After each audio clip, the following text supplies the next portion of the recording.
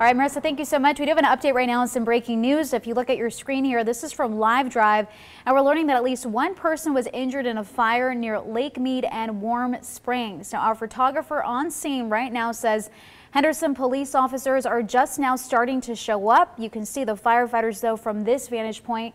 Henderson fire officials say the flames started around 5 o'clock this morning and only spread to one unit. No word yet, though, on the condition of the person who was injured, but we do know that person was taken to the hospital. Of course, this is all developing, and we'll continue to follow it for you and bring you any updates on air and online.